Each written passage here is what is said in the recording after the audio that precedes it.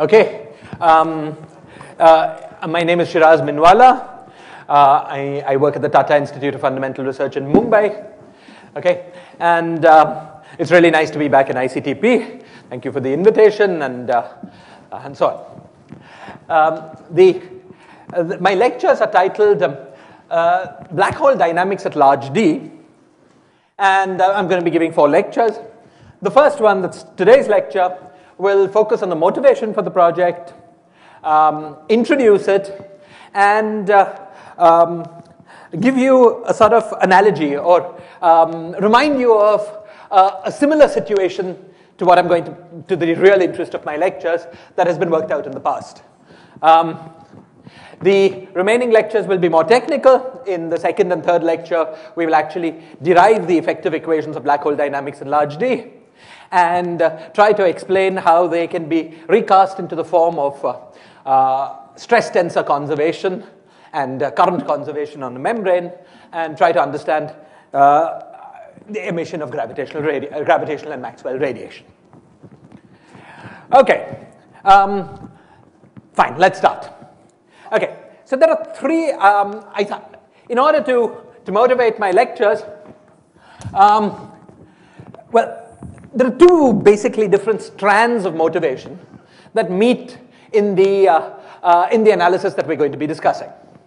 Okay, and the first of these motivations is an extremely physical, quite remarkably an experimental motivation, and it has to do with this this famous event that you've all heard about, detected by LIGO. So let me give you a 5-minute reminder of what LIGO recently saw. Okay, as all of you know, LIGO detected some gravity waves, and that's great. But more interesting for me is not just that they detected gravity waves, but what the source of those gravity waves was. The source of those gravity waves, at least if we believe LIGO's analysis, appears to have been an extremely dramatic event. The event was the collision of 2 black holes.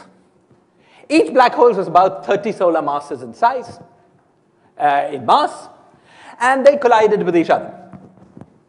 So, in order to understand, in order to get just a rough feel of this event, I'm going to take you through some essentially dimensional analysis, just to show you the orders of magnitude of the energy intensities radiated in such an event. Okay, so as we said, we have 2 black holes, each of about 30 times the solar mass. Okay, and in the collision, LIGO tells us that approximately 3 solar masses of energy were radiated. Now, how long would we expect such a collision to take? Okay, if you know nothing else about the problem, you might estimate the time scale essentially by causality. See, as some of you may remember, a solar mass black hole has Schwarzschild radius of order 3 kilometers. The Schwarzschild radius of a black hole scales like its mass. So a 30 solar mass black hole has a radius of about 90 kilometers, let's call it 100 kilometers. Okay, so we've got one black hole with a diameter 200 kilometers, another black hole with diameter 200 kilometers, and they're coming together to form a composite black hole with some diameter not too far from 400 kilometers, I mean, roughly. Clearly, this process can't happen faster than the time it takes for light to go from one end to the other of this process. And let's use that as an estimate for the time scale of the problem. Okay? So the estimate for the time scale of the problem is 400 kilometers, but time is not measured in kilometers, so we need the speed of light. C is not set to 1 for LIGO. Okay? So that's 3 into 10 to the power 5 kilometers per second. So that's approximately, I'm getting very rough orders of magnitude, 10 to the power minus 3 seconds. So this event, this LIGO event, happened in approximately 10 to the power minus 3 seconds. Now this estimate might be a little wrong. 10 to the minus 3 might be 10 to the power minus 2. It's not too wrong. Okay? Now, in 10 to the power minus 3 seconds, this event radiated 3 solar masses of energy. Now, in order to get a sense of the scales, let's compare that to what happens in the sun. The sun's radiating quite a lot of energy, but through its lifetime, it radiates approximately 1% of its rest mass. Okay? Now, what's the lifetime of the sun? The lifetime of the sun is about 10 billion years. So that's 10 to the power 10 years. But each year is about 10 to the power 7 seconds. So it's approximately 10 to the power 17 seconds. This guy happened in 10 to the power minus 3. So the ratio of times, how much faster did this LIGO event happen? It happened about 10 to the power 20 times faster than the lifetime of the sun. How much energy did it radiate? Well, 3 solar masses compared to 1%, so about 300 times as much energy as the sun will through its entire lifetime.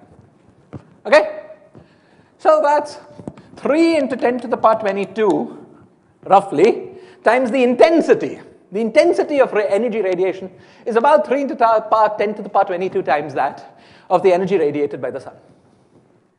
Now, in order to get a sense of what that scale means, let's remember that there are about 10 billion, so 10 to the power 10 stars in our galaxy, and about 10 billion visible galaxies in the universe. So using the same very rough estimates, that tells us we have about 10 to the power 20. We have about 10 to the power 20 stars in the visible galaxy. Okay? And so this thing here is radiating, according to our estimate, at 300 times the combined intensity of all stars in the visible galaxy. Visible universe. So it was quite an event. Okay? It's a magnificent event. You've got these two black holes coming, whoosh, and enormous amounts of energy are radiated in a very short time. Okay.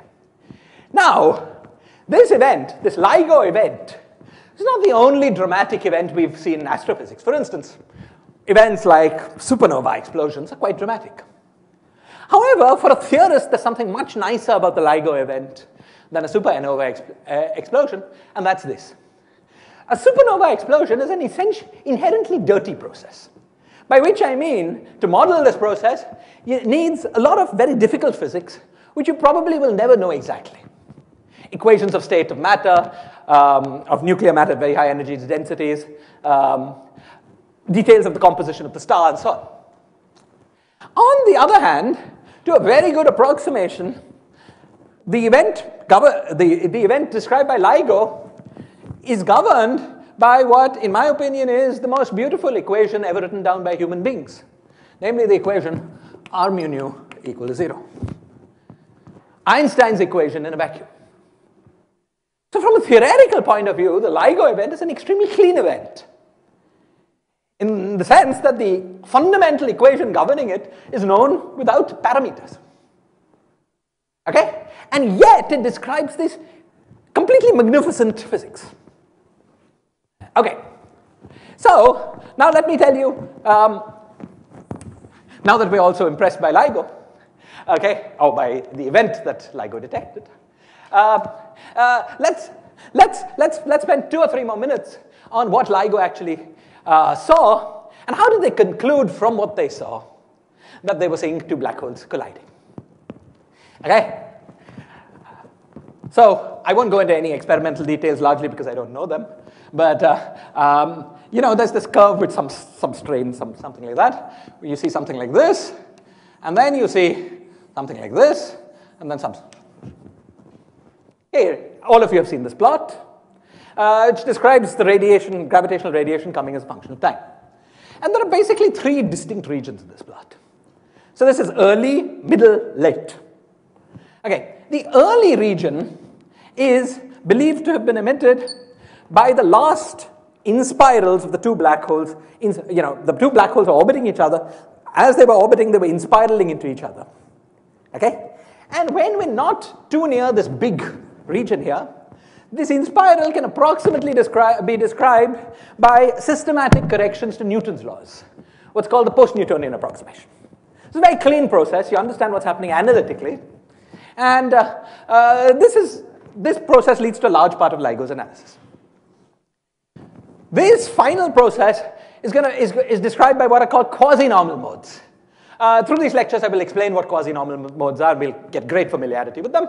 Roughly speaking, for now, they're just linearized fluctuations of Einstein's equations around a black hole background. These also are completely well understood and controlled theoretically. However, there's this middle region which is really dramatic. It's the region where the bang actually happens. Okay? How did LIGO analyze what went on here?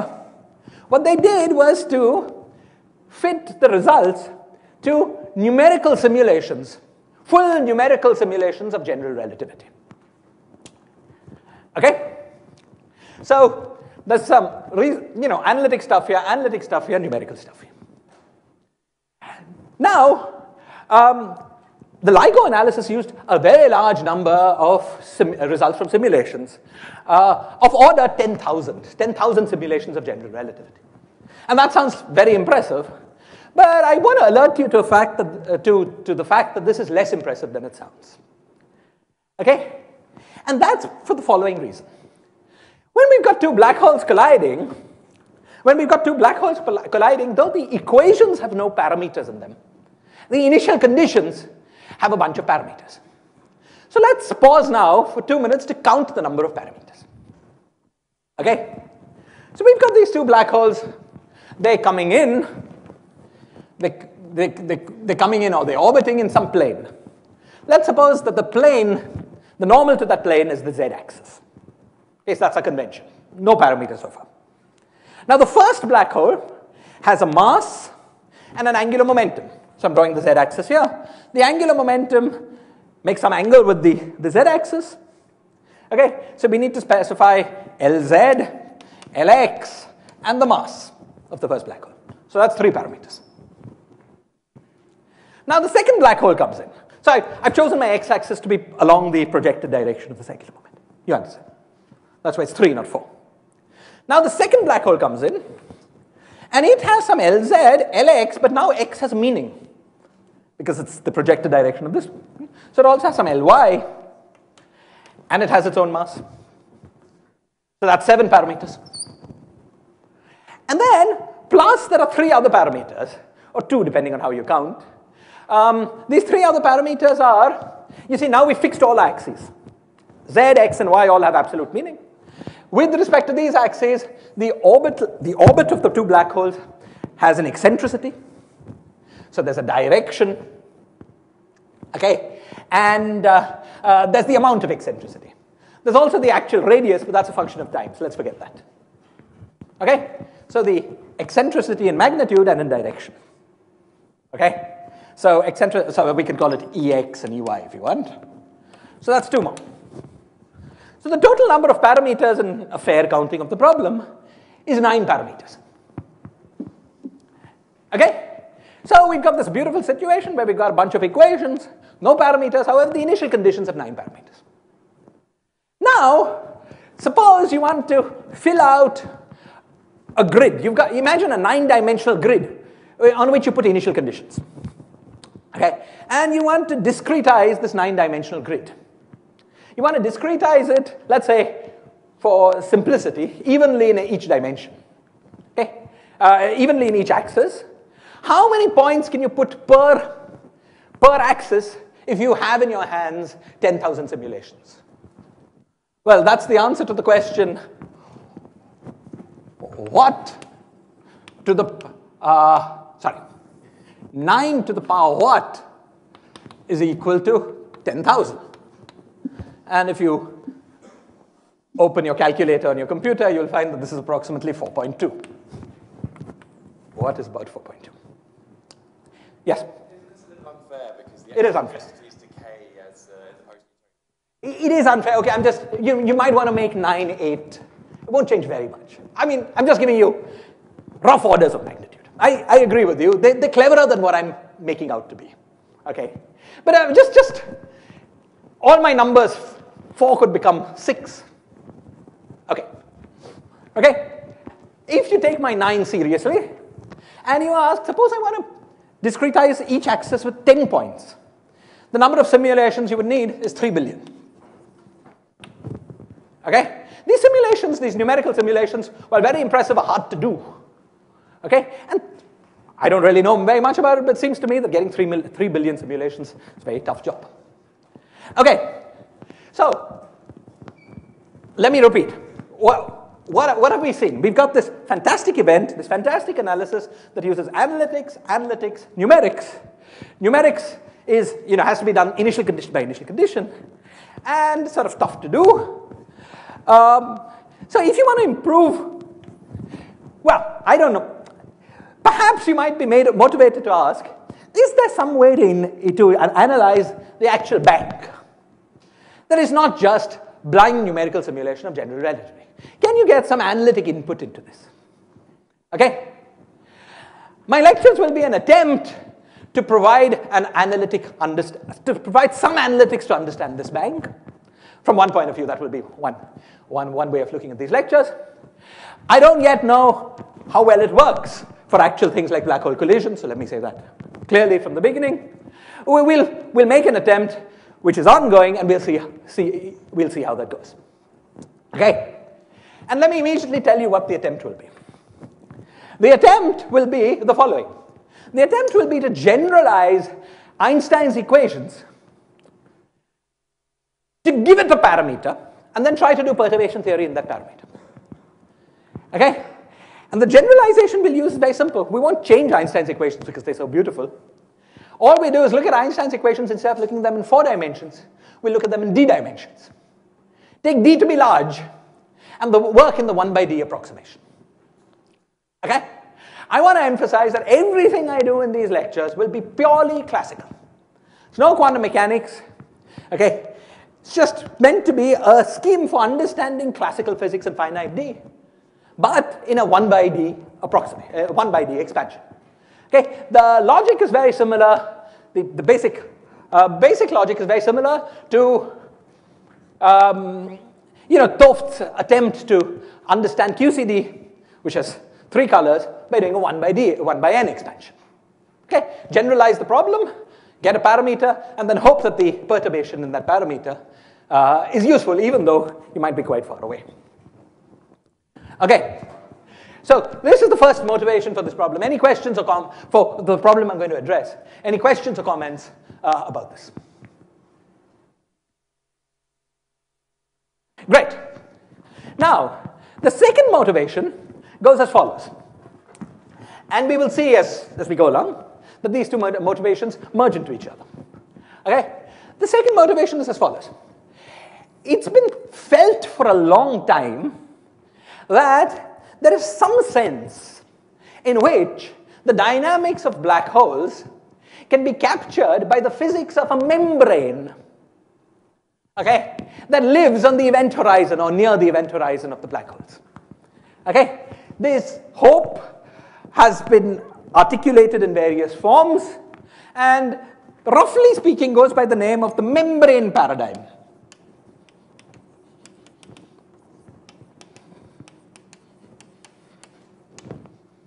Okay? Roughly speaking, goes by the name of the membrane paradigm of black hole physics.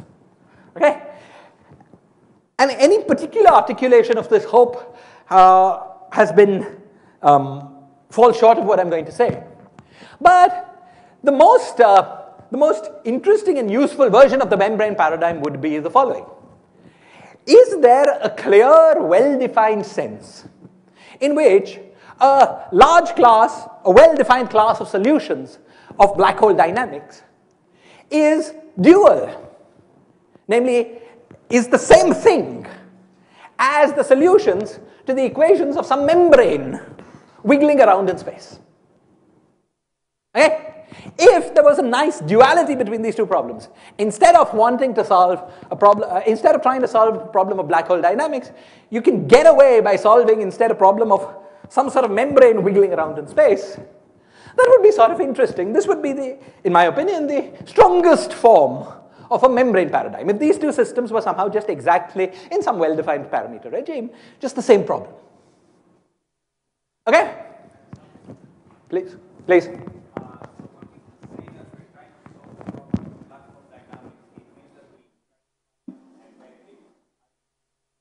Correct. It means you find a metric as a solution to the Einstein equations that includes solutions that are non-trivial enough to include things like black hole collisions. No, extremely non-trivial solutions.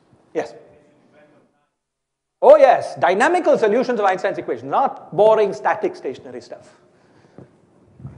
Okay. Yeah. Okay. Great. So, yes.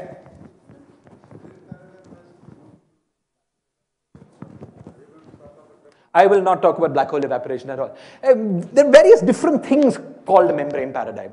The thing formulated by Thorne and Damour and company were just analogies of the classical equations with membrane equations. Okay, that's the membrane paradigm I have in mind, nothing quantum mechanical. Okay, what we're going to show is that this hope is indeed realized in the purely classical sense we just discussed, in the large D limit. Okay, what we will show is that the equations of Einstein gravity in a well-defined regime that we'll describe as we go through these lectures, in the presence of a black hole, reduce to the equations of a membrane propagating in flat space. Okay? The membrane will have a certain number of degrees of freedom, an equal number of equations of motion, and Einstein gravity will uniquely, without any freedom, determine the degrees of freedom and the equations for this membrane systematically in a 1/d expansion. Okay? This is the simplification, the quote-unquote simplification of Einstein's equations in the large D limit. Okay? This is the quote-unquote simplification that we will find for the Einstein's equations in the large D limit. The ability to replace the problem of gravity with the problem of a membrane moving around. That's where these lectures are going. Okay? Any questions or comments about this?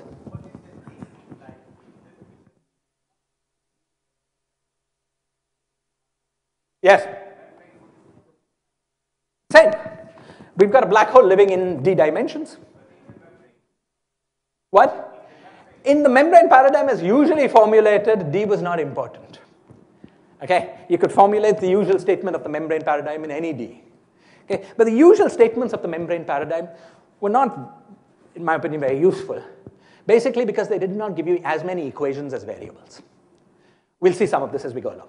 In what we're going to be doing, we will have what, in my opinion, is a useful version of the membrane paradigm. Okay, and in order to get that useful version, we will need a parameter. That parameter will be D, so it will work only in very large dimensions, in the 1/d expansion. Okay, any questions or comments? For instance, nobody suggests, Kip Thorne is one of the inventors of the membrane paradigm. He's one of the pioneers of LIGO. He's not suggesting that you use his membrane paradigm to try to analyze LIGO. It's not useful enough for that. Okay, it's not good enough. You know, it's some analogy, really. It's not, yeah. Okay, this will go beyond being an analogy, as you will see. Okay. So these two motivations will come together, having a systematic expansion of nonlinear gravitational physics in a new parameter, the parameter 1/d. That expansion will make contact with what I feel is a useful formulation of the membrane paradigm of black hole physics. And that will, in fact, the expansion will basically be the membrane paradigm in a manner we will see as we go along. Okay, any other questions or comments? Okay, great. So now let us start getting a little more technical. The subject of trying to use D, more precisely 1/d, as an effective expansion parameter for black holes, for black hole dynamics, was first suggested by, the idea was first enunciated by Emparan, Suzuki, and Tanabe, henceforth called EST. Okay? In a couple of, well, they've written maybe 10 or 12 papers on the subject, but the two that will be useful for me, that are immediately useful for me, I'll alert you to the first one.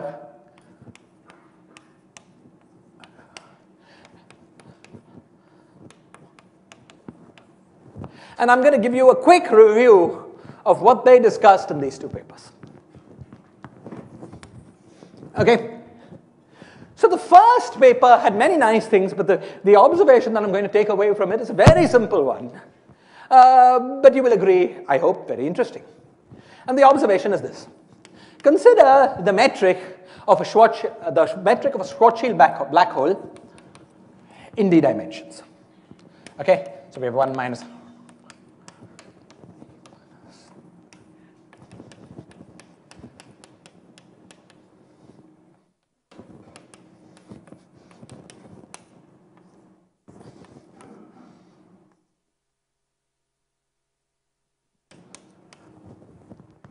Okay, this is a metric familiar to all of you.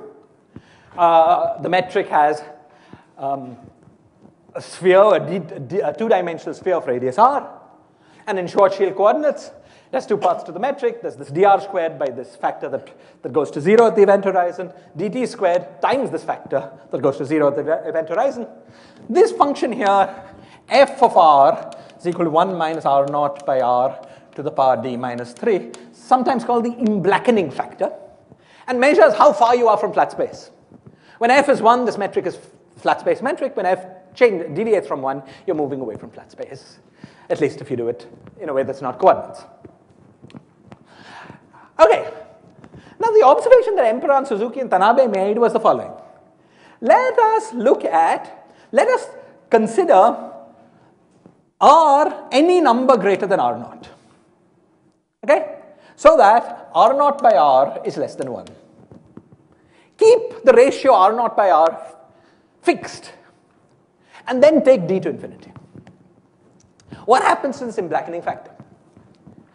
Well, what happens to this emblackening factor is very clear. You've got a number less than 1 to the power infinity, and that's 0. Okay? So, in this limit, f of r is 1 minus this 0, so it's just f of r is equal to 1. What have we just learned? We've learned that if we keep r, any number larger than r naught, keep that ratio fixed, r minus r naught fixed as I take d to infinity, the emblackening factor is that of flat space. You just don't see that there's a black hole at all. Okay? Why is this happening? It's essentially because Newton's law falls off so fast in a large number of dimensions. Okay, now, this experiment didn't allow us to see that there was a black hole. Is there another experiment we can do that allows us to see that there is a black hole by staying outside the black hole? When you're inside, you're stuck, so you notice it. Okay, but when you're outside, can you stay outside and see it? Of course there is. In order to do that, let's suppose r is equal to r naught in 1 plus r divided by d minus 3. Okay? And as I take d to infinity, instead of keeping little r fixed, I'll keep capital R fixed. Okay? What does that mean? That means what I'm doing is, as I take d to infinity, I'm scaling towards r naught, so that I'm going to a distance 1 by d, 1 by capital D. D is large, so d and d minus 3 are the same. Okay? 1 by d of near to the event horizon. Okay? Now let's see what happens to this emblackening factor. We get 1 minus r naught by r naught, so that's good. 1 plus r to the power d minus 3 to the power d minus 3. And now d minus 3 is going to infinity, but this you may recognize, this limit. This you may recognize as being equal to 1 minus e to the power minus r. Okay, it's a famous limit. 1 plus 1 by n to the power n is equal to e when n goes to infinity. Okay? So, what we see here is that if we scale towards the event horizon, so that we come within a distance 1 by d of the event horizon, as d is taken to infinity, then we start seeing that there's a black hole. We start seeing the event horizon. Okay? Let me word this conclusion in slightly different language. The wording of this conclusion in slightly different language might go as follows. In d equals 4, some reasonable number of dimensions, there's essentially one length scale associated with a Schwarzschild black hole, which is its size. But in a large number of dimensions, there are two effective length scales. One remains its size. That's r naught. But there's a second length scale, which is its thickness. The distance beyond the event horizon that you have to go before you start not being able to see that there was a black hole at all. And that thickness is of order R0 divided by D. Okay?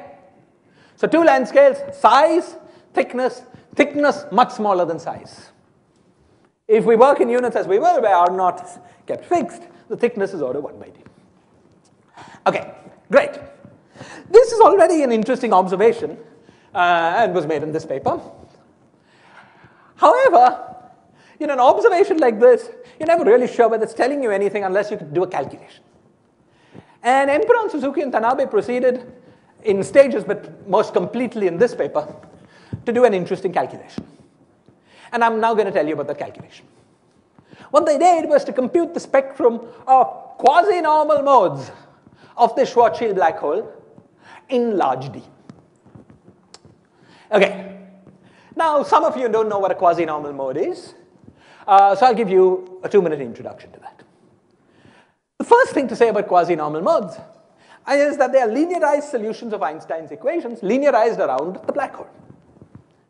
However, this by itself does not specify the modes, because these linearized equations are linear for second-order differential equations, and in order to get particular solutions, you need 2 boundary conditions. So quasi-normal modes are the linearized solutions subject to the following 2 boundary conditions. A, that modes, in some sense, that can be made more precise in infalling coordinates. But anyway, it's common to say that the modes are infalling at the event horizon and outgoing at infinity. We have 2 boundary conditions. We put one at the horizon, the second one at infinity. Things go in to the event horizon. That's a very reasonable boundary condition. It's the thing we usually do with black holes. The thing to focus on is that the modes are also required to be outgoing at infinity. Now, why are we interested in solutions of linearized Einstein's equations with such strange boundary conditions? Why the outgoing at infinity? You see, what quasi-normal modes are the answer to is the following question. Suppose you take a black hole and you thump it, for instance, by throwing a huge rock into it. Okay? After you thump it, the black hole will wiggle around. And then, slowly, it settles down into the state that it wants to settle down into. Okay? The question that we're interested in is, once it's almost settled down, the settling down should be a linear problem, and is there a basis of modes in which we can describe the settling down? Notice we're not interested in the thump. We don't care about the thump. We want to know, after any thump, we've stopped thumping it. Okay? Can you find a basis of modes in which it settles down? Now, thumping, as we said, is sending something in. Sending something in is allowing ingoing modes from infinity. But because we're interested in what happens after the thump, we don't allow those ingoing modes. That's the reason that our boundary conditions are that modes at infinity are purely outgoing. You see, you may say, perhaps we're not interested in modes going out, but we can't control that. Because as a black hole wiggles, it might radiate. Okay? So we have to allow outgoing modes. That's not something in our hand. But we can specify that nothing's coming in. So that's the reason for this boundary condition. Okay? So boundary condition at the horizon, boundary condition at infinity. Okay? So that's what quasi-normal modes are. Any questions or comments about this? Why quasi? It's because the boundary conditions are not Hermitian. And so these modes, you see, now we've got a second-order differential equation with 2 boundary conditions. So we're going to get particular frequencies. And these frequencies will have imaginary parts, as we will discuss. That's the reason they're called quasi. Because they're not quite normal modes. Yeah. Okay. Okay. So, now that we understand what these quasi-normal modes are, let's think for 1 or 2 more minutes about how, if you were so inclined, you would solve this problem. Okay? What you would do is to take all of Einstein's fields around the black hole, expand them in some convenient basis that utilizes symmetry as much as possible. Clearly that basis, because our solution was symmetrical, is the basis of spherical harmonics. Einstein's equations have modes that have no indices, one index or two index along the sphere directions. So will be expanded, your expansion will be in basis of scalar, vector, and what I'm going to call tensor spherical harmonics, just two symmetric indices. Spherical harmonics. Okay? Now, once you focused on a particular symmetry sector, each of these modes, you've got your event horizon, you've got infinity, can wiggle a certain number of times between event horizon and infinity. Okay? It's like a particle in a box problem. Okay? So our modes will be labeled by L, M, width sector, L, M, and an N, which is roughly the number of nodes between 0 and infinity. Okay? So in each angular momentum sector, you have an infinite number of modes. Now,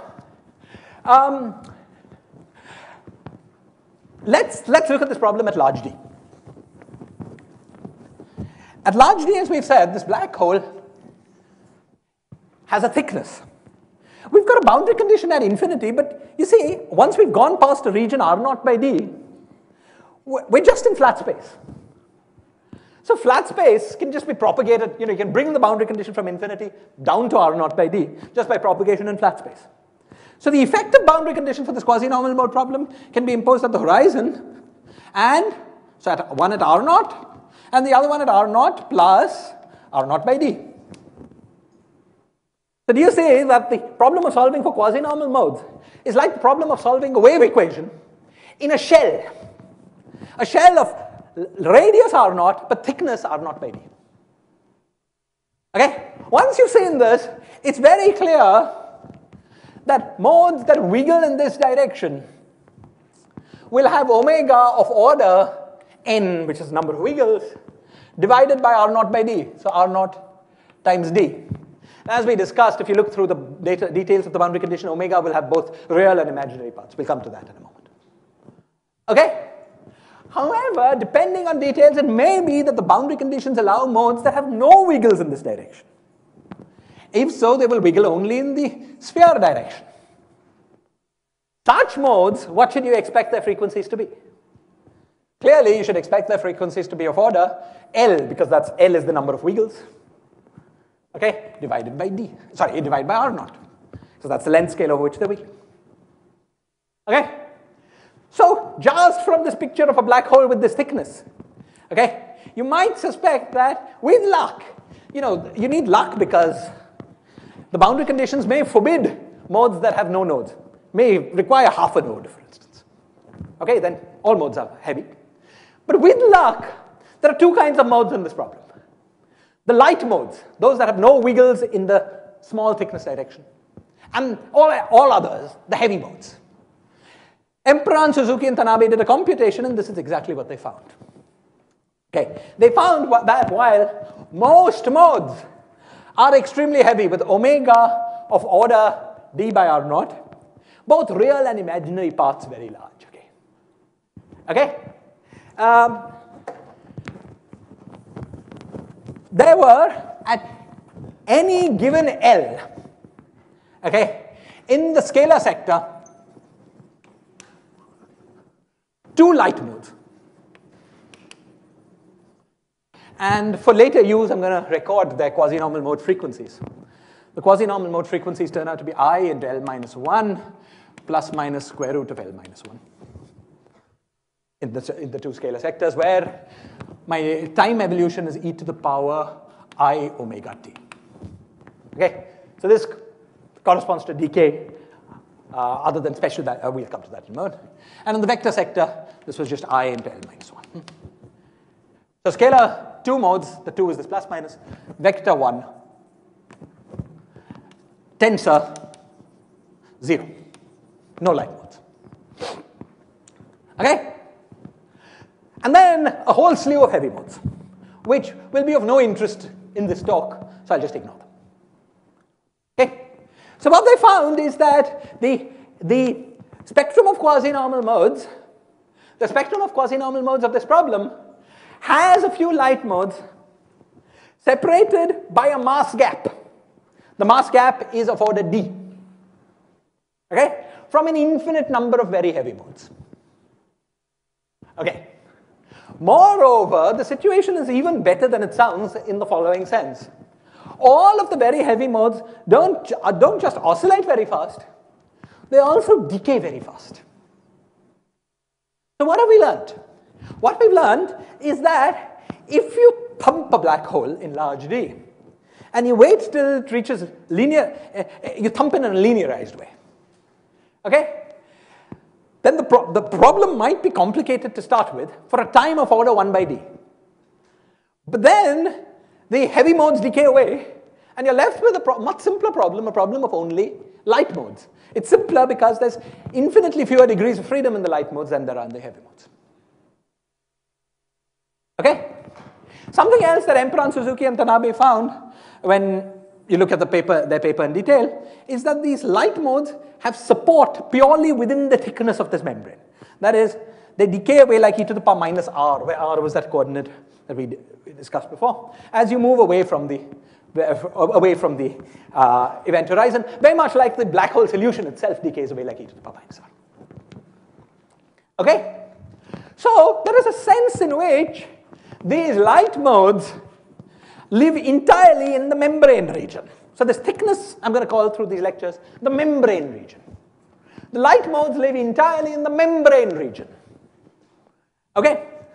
Now, whenever you have a situation in physics where you've got a few light modes separated by a parametrically large mass gap from the infinite number of heavy modes, you should hope that there is an effective theory of the light modes obtained by, quote-unquote, integrating out the heavy modes.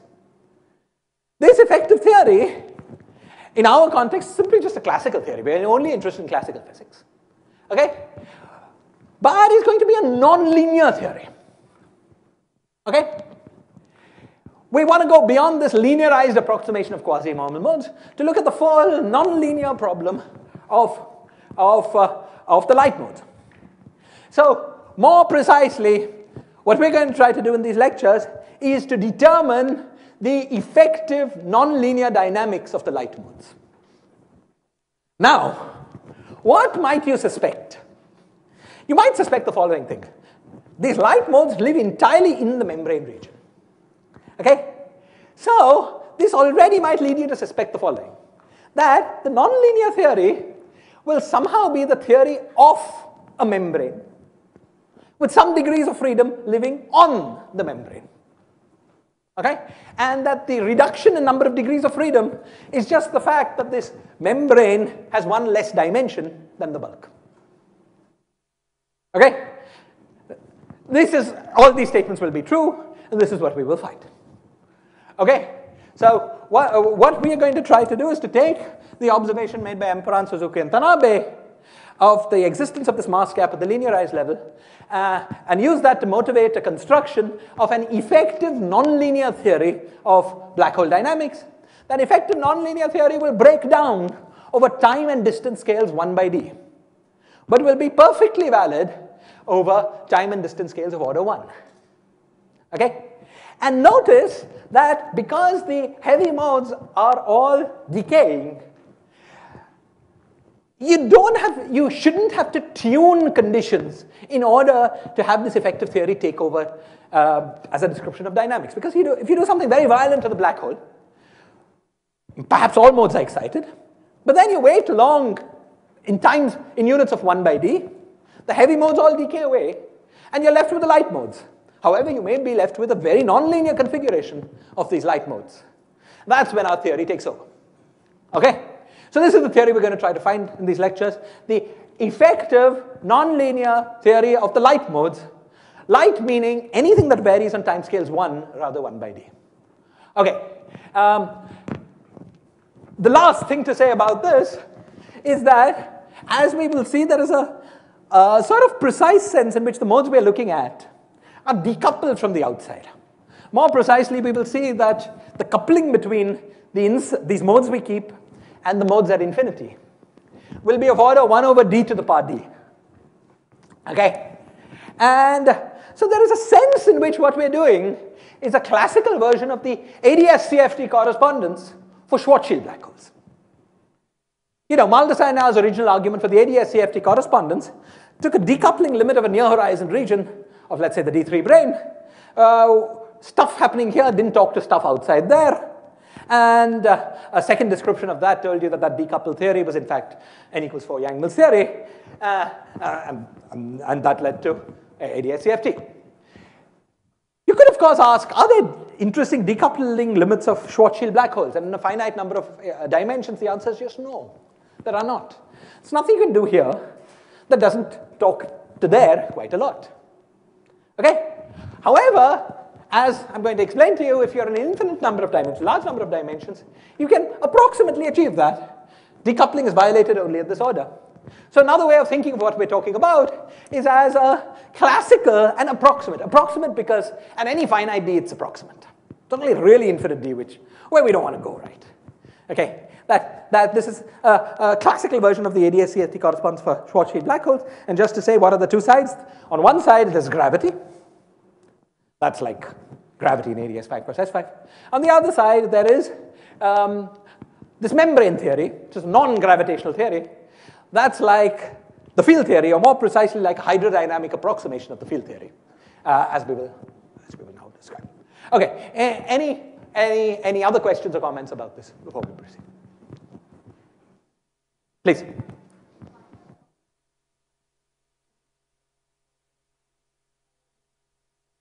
Why the coupling between the light? It's not really the coupling between the light and heavy modes. It's the coupling between light modes here and light modes far away. You see, we've so far talked about the modes just situated around the black hole. But of course, this is a theory of gravity. So you can have gravity waves, which can have arbitrary wavelength, and so can be light outside the black hole. So the question we're asking is, if we excite light dynamics here, energy conservation would allow it to radiate light gravitons. Does it happen? Okay? And the answer is that it happens, but only at this order. Is this clear? It's very much like the same question for D3 branes. Okay, you've got light modes in the near horizon geometry, and you have light modes outside, but it's because of the tunneling barrier that they decouple. Something very similar is going to happen. Is this clear? Question?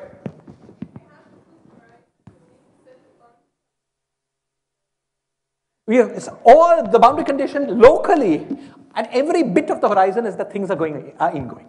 So if you have two horizons, or 7 of them, at each of these horizons you need to set a boundary condition, and it's always ingoing. Okay? Because what we're going to do is to cut out the inside of the event horizon, as you will see as we go along. Okay? So wherever you've cut out bits of space, you need to put a boundary condition. So everywhere you need to set this event horizon. Okay? At least for the quasi-normal mode problem, this is what we're going to do, as you will see. Any other questions or comments? Yes?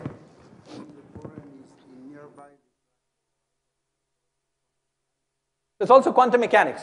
So quantum mechanics we're just not going to consider. Okay? H bar is 0 in these lectures. At least for the first motivation, the motivation for trying to get an approximation scheme for LIGO. We know that in the real world, quantum mechanics is completely irrelevant. Okay? So you can think of this as a way of generating an approximation scheme for solving the equations R mu nu equals 0, classical equations. Okay? In the presence of black holes. Okay? Imagine just setting H bar to 0. H bar is 0. Okay, yes? Consider here the black hole solution. Yes? You can also study the brain solution context. Okay, can you study brain solutions? Now, we're going to be in flat space in everything we do. And brains in flat space are always unstable. Okay, unless you've got some charge. At least just to play a pure energy brain in flat space is unstable because of the Gregory-Laflamme instability.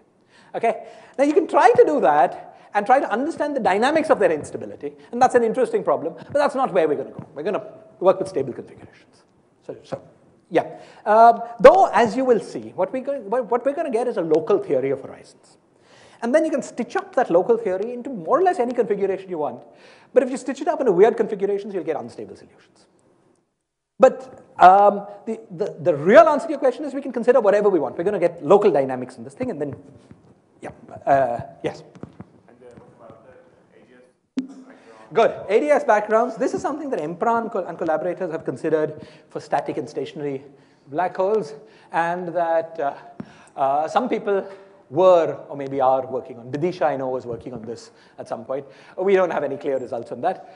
It should not be difficult to generalize what I'm saying to ADS and de Sitter backgrounds. Should be very simple, but I've not done it. Okay, yes? What is the role of Newton's constant? Has no role, for a very good reason. The equations of motion r mu nu is equal to 0. Newton's constant does not appear in the equations of motion. Okay? Well, that's a matter of how you define your r naught. You can choose to scale the parameters in your problem so that there's no Newton's constant. You see, this is an important question, so let me say a little more about it. Einstein's equations in vacuum appear to have a dimensionless coupling. Because if you write down the Lagrangian, it's 1 by g times square root gr. It looks dimensional. Nonetheless, the classical Einstein equations have a scale invariance in them. Okay? And that follows because although square root gr is not left invariant under scale transformations, it scales homogeneously under scale transformations.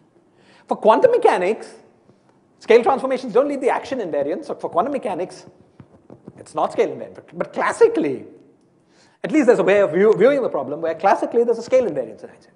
So it plays no role at all.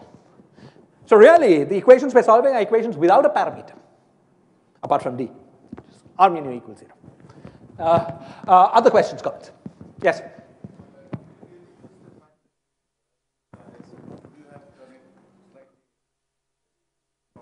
You'll see as we go. We use it very crucially, and you will see as we go along.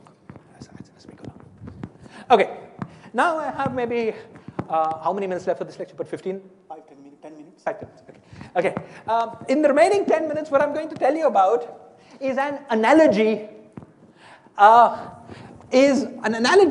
just going to remind you of an earlier example of this sort that has greatly guided our thinking for this problem.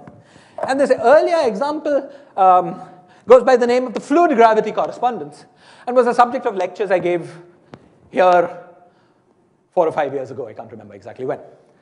Okay? I'm going to give you a 10-minute reminder of that subject because keeping that in mind will be helpful to understanding everything that we do for over the next few lectures.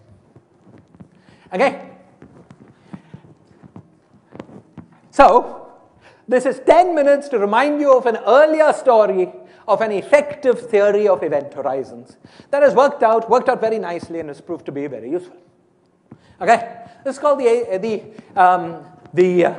fluid gravity correspondence, and the setting for this subject is the equation r mu nu minus r g mu nu by 2 is equal to minus d into d minus 1 by 2 g mu nu. Okay? So the setting for this other story was a slightly different equation than the one we're studying. It is, in fact, Einstein's equations with a negative cosmological constant, where we are in d plus 1 space-time dimensions. Okay?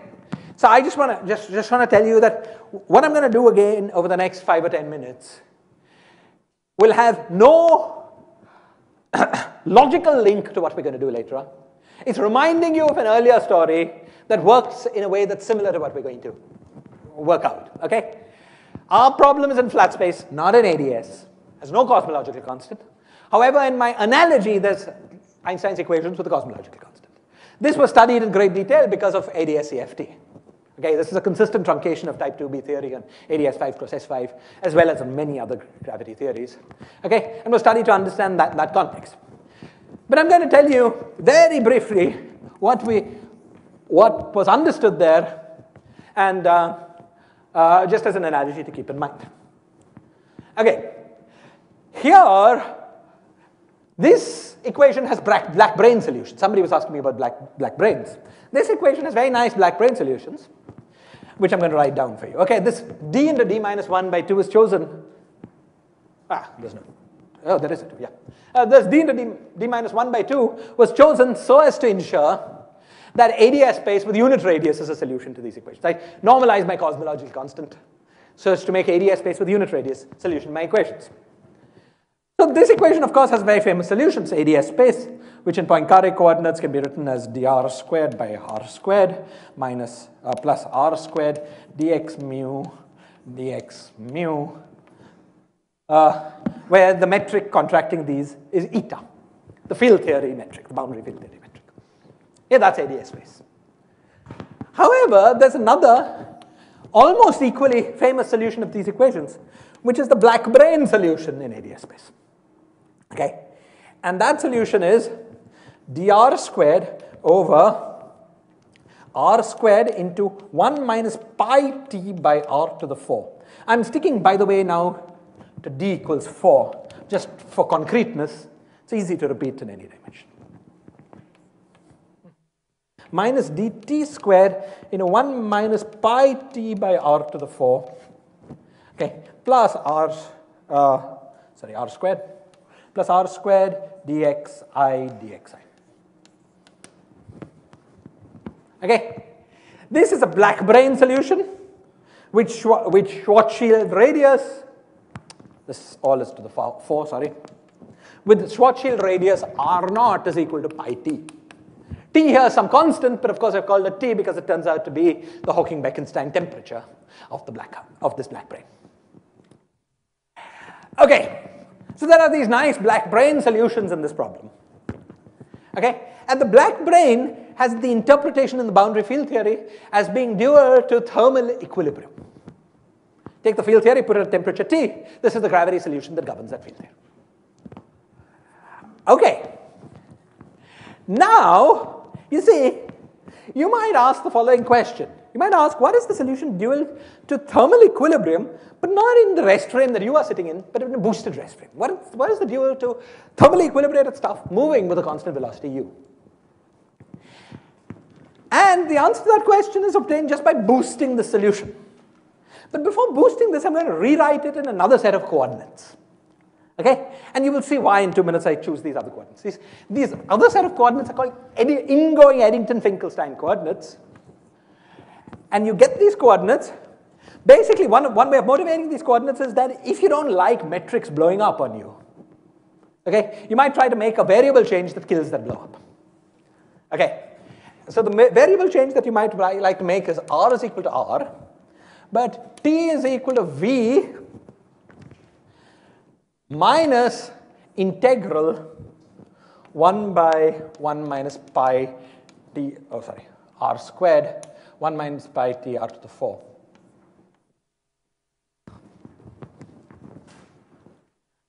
Now, why do you want to make this variable change? You see, what good thing happens with the variable change? Let's take d of this formula. We get dt is equal to dv minus 1 over r squared into 1 minus pi t by r to the 4. I keep missing out this. Pi t r to the 4 times dr. Okay? Now you see that this guy, this dt square, when you square it, will have a factor of this quantity square. There was one factor of this, so we get one guy in the denominator. There's a minus sign, so that kills this. That's the point of making this variable change. That this unpleasant blowing up on you goes away with the variable change. Moreover, there is a term that is dv dr. What does that become? There's one factor here, but there's one factor in the denominator here. There's a factor of 2 because there are 2 terms you can get from here. The minus sign cancels this minus sign. So the metric becomes ds squared is equal to 2 dv dr minus dv squared, the term that was just dv squared from here, 1 minus pi t by r to the power 4 plus r squared dxi squared.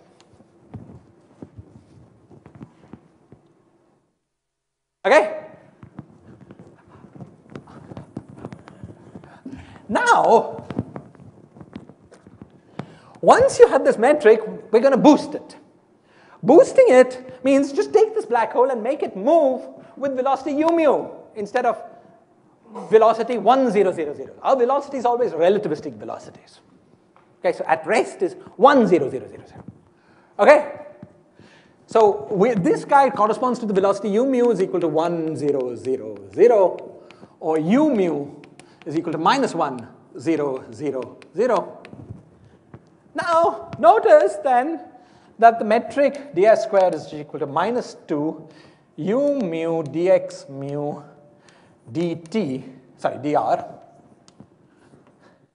plus minus u mu u nu dx mu dx nu into, I'll be done in 2 minutes. Into 1 minus pi t by r to the power 4 plus r squared p mu nu dx mu dx nu, where p mu nu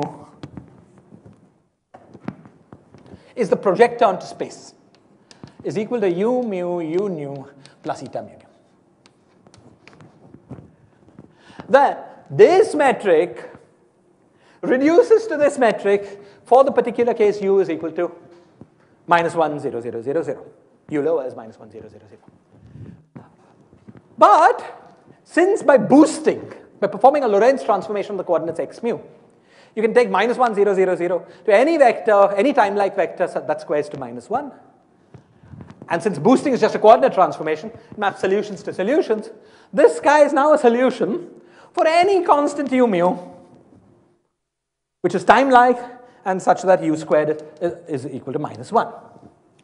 Okay, so far I've done nothing. I've just given you, in sort of nice language, the metric of a boosted black brane. The main idea of the fluid gravity correspondence was the following. Suppose we look at the metric in which u mu is made a function of x. It's not a constant anymore. Continues to satisfy this condition.